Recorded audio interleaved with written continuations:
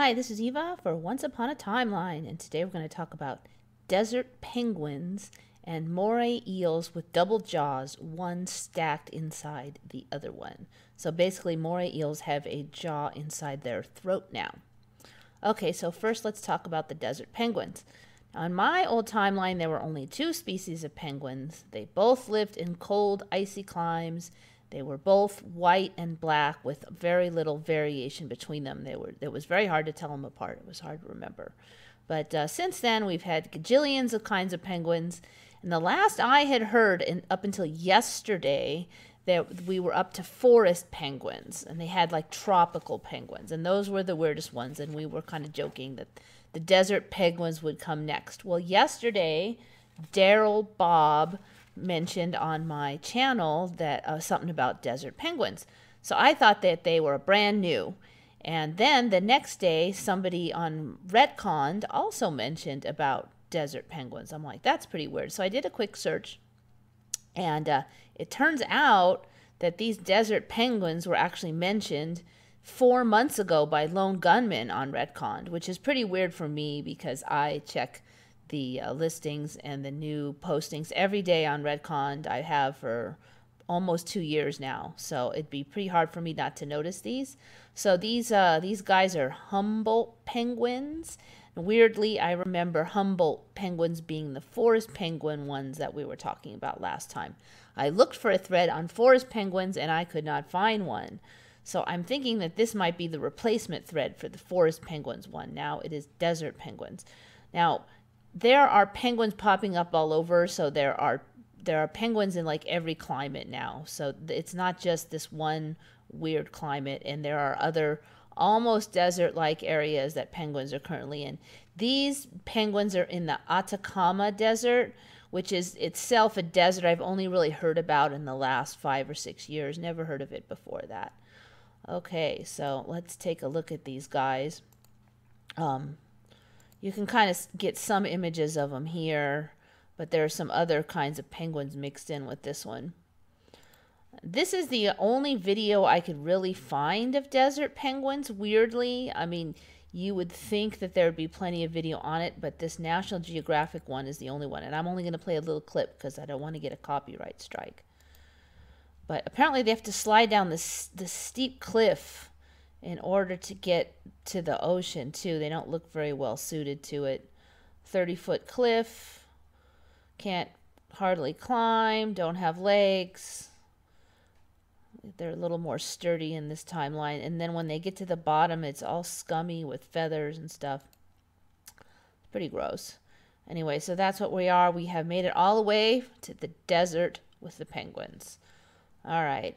Now, forest penguins. I've been seeing this bird a couple times on Google, and apparently this is the new forest penguin. It's no longer the Humboldt that is the forest penguin. Now it's Tawaki or Fiordland crested penguins that live in the New Zealand forest.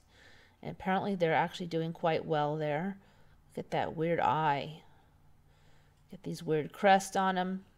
I've seen those the last 2 months or so, but I hadn't really looked into them. Okay, so let's get on to the moray eels. Now, they used to be just gray for me originally. Then I saw these yellow ones. Yeah, originally they were more like that. But they're coming out in all kinds of colors. Speckled, kind of purplish, greenish. Look at this one up here. It's just like blue and yellow. Pretty much almost all the colors now. They're getting there. I don't think we have purple yet. But it's coming, I'm sure. Okay, so moray eels. Those guys do kind of look similar to this famous image of Alien from the movie. If you remember Alien, Alien had opened its mouth and then another mouth came out. And that was why it was so creepy. It was like a mouth inside a mouth, even though mouths are already creepy enough. Now there's 2 of them. Well, now we have a creature like that in our own reality. These moray eels have what are called pharyngeal jaws. So what are they? A second set of jaws in their throat, which also contain teeth. When they catch their prey, these jaws move forward into the moray's mouth, trap the struggling prey, and help move it into the throat and then down into the digestive system.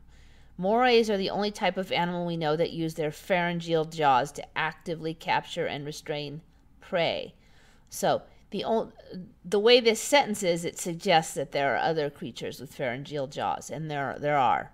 So far, only the eel does the alien mouth inside the mouth thing, though. This is more info. You can see this is a really short wiki on the pharyngeal jaws right now. Most fish species with pharyngeal teeth do not have extendable pharyngeal jaws. Most fish species with pharyngeal teeth do not have extendable pharyngeal jaws. It doesn't say any other one besides the moray eel, though, so I could not track it down. But it does sound like the space is open here for more guys with the pharyngeal jaws besides the moray eel. Okay, so here is a brief video on kind of how the jaw works. Basically, he captures his prey with his normal set of jaws, now called the oral jaws. And then this is the regular jaw. And this set is sitting back here. It comes forward, grabs the prey, and yanks it all the way back in. Pretty creepy. Anyway, so that's what this pharyngeal jaws is supposed to do. Here is an x-ray of them. So there's his normal mouth, and there are the pharyngeal jaws back here. And they will come forward all the way up into the regular oral mouth cavity. Here are the skeletons. This is a skeleton of a moray. It has two sets of jaws, the regular and the pharyngeal. Okay, there are a few other animals that have the pharyngeal jaws. I wasn't able to find very many images, though. This one is supposed to be from sarcastic fringehead, which is a very weird fish that is also a big fat ME, and it's just weird looking. I am not surprised that other weird things have been found on it. This is what they look like. They first were just kind of a wide mouth fish, and then the mouth got all this color. And then now they've got this little fringy teeth stuff going on over on the outside. So this one's one of the newer ones, and a lot of the new ones are really weird.